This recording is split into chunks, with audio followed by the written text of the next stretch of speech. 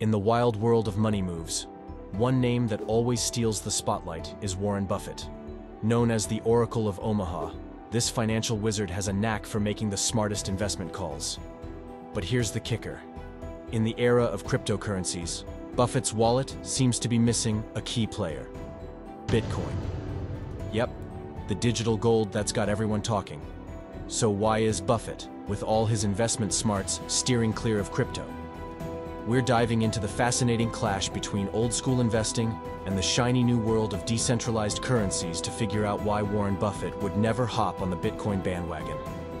At the annual shareholder meeting, he had the following to say about Bitcoin. Have you changed your views on Bitcoin and/or cryptocurrency in any respect?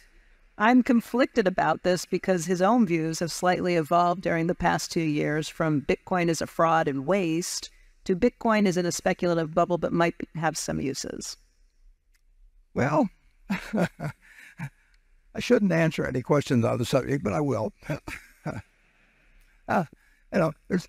There's all kinds of people watching this that are long Bitcoin, and there's nobody that's short. And nobody wants their windpipe stepped on. I don't blame them. I don't like people who step on my windpipe.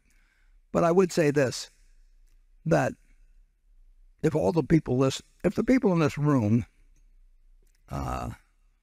owned all of the farmland in the United States,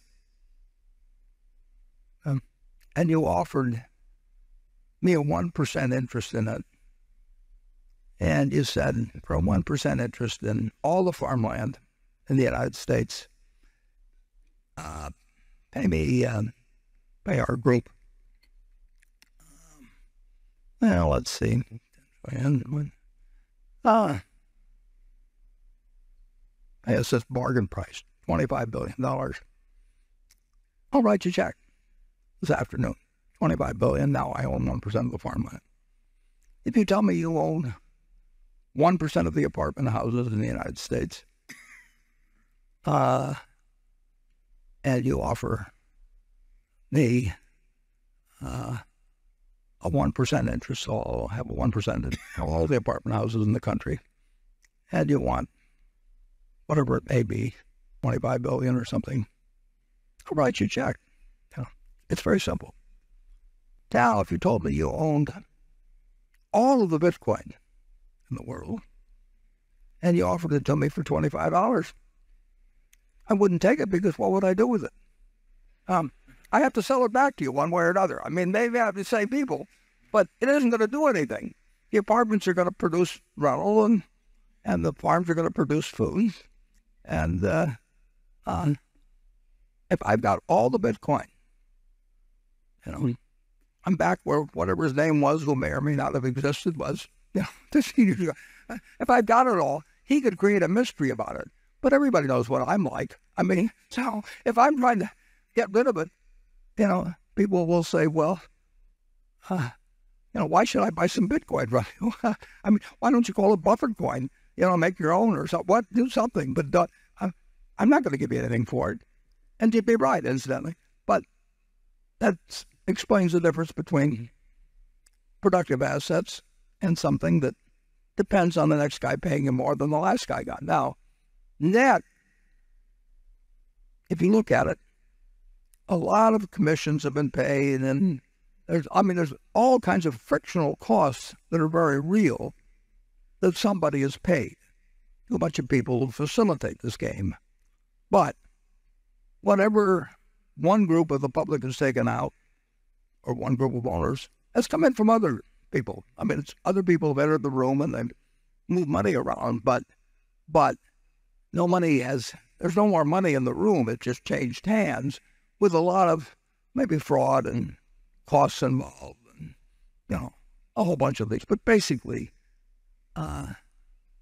assets, to have value, they have to deliver something to somebody, and there's only one currency that's acceptable in the United States. I mean, you can come up with all kinds of things. We can put out Berkshire coins, or we can put up Berkshire money or anything like that.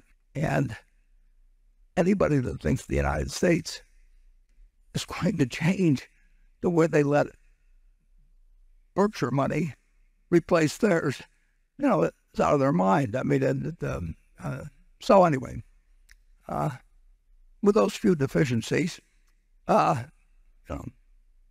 can, whether it goes up or down in the next year or 5 years, 10 years, I don't know. But the one thing I'm pretty sure of is that it doesn't multiply, it doesn't produce anything. It's got a magic to it, and people have attached magics to lots of things. I mean, the gold in Wall Street, the green magic. In my life, I try and avoid things that are stupid and evil and maybe look bad in comparison to somebody else. And Bitcoin does all three. Yeah. And the first place, it's stupid because it's very likely to go to zero.